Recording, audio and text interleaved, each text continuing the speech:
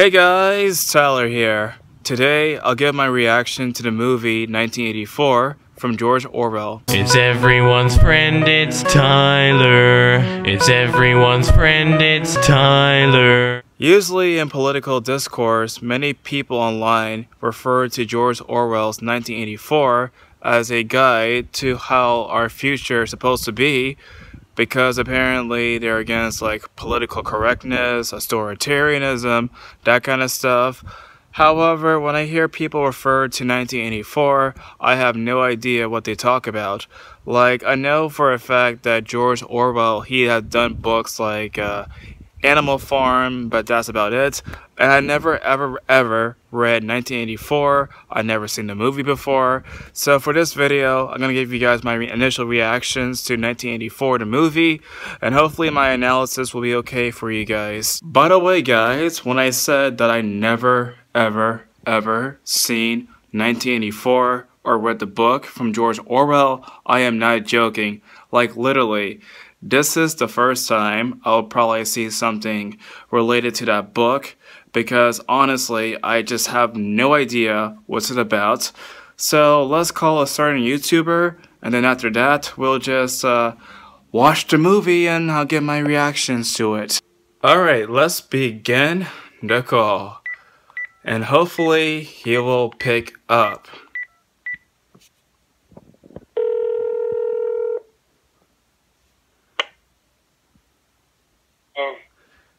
Hey, dislike bomb. Yes?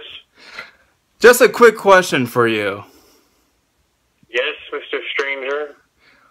I'm curious, have you heard of this George Orwell guy? I believe so. What kind of stuff have you heard from him? Yeah, I mean, the guy who made all that, like, stuff about the Twilight Zone. I think he made like, obviously like Animal Farm, and also this book 1984. Have you heard about 1984? No. But have you heard YouTubers always referring to 1984? No. Huh, it's kind of funny because I guess in my little circle I see so many people just say 1984. 1984, we're like in a utopian future like 1984 all the time on YouTube. That's your circle, Sally. I guess so, maybe it's just my circle, maybe it is, but tonight I might watch that movie on Amazon Prime. 1984. Yeah, 1984. Well, look at you, Tyler. I have no internet at all. How come? Because apparently this little water pipe broke in the library, and now there's no internet. Oh, great. They'll be able to evacuate everyone.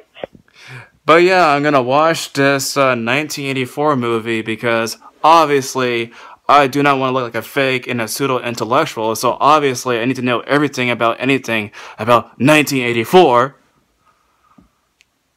Good for you, Tyler. I'm stuck here with nothing to do. Hey, kitty cat. Hey, kitty cat. Have you heard about 1984? 1984. Have you heard about 1984? I guess you're just too thirsty to answer my question. Alrighty, guys. I got my freaking cheese puffs. I got a telephone ringing in the background right now. I also got my soda, Coca-Cola. My favorite drink of all time. And let's go out and find like freaking 1984 on my 4K big screen TV. And let's see if it's free or not. Oh my god, it's actually free. I can't believe it's actually free to see this movie. But yeah, let's watch the movie and see if it's good or not. Okay guys, I just finished watching the film adaptation of 1984 based upon the book by George Orwell. And I gotta say, this movie was, to me at least, very interesting. Just very interesting. It's like one of those types of movies that I need to watch again and again and again in order to understand the details and the complicity of the ideas presented in the movie. Of course, it takes place in a distant future, like, of course, it's like have people being very authoritative. Of course, there's like a lot of propaganda films in favor of war. A lot of people, of course, are captured for stock crimes and other kind of stuff. I don't want to spoil too much of the movie, but if the ideas expressed in the movie is exactly the same way like the book, then I honestly cannot wait to read a book. Because personally, like sometimes with movies, they tend to take liberties on the source material. So now I'm kind of curious about the book, because the ideas in this movie are just so complex and so out there. It's like so interesting at the same time. I might have to watch this movie at least 1, 2, or 3 more times to get all the details. But it's just so good.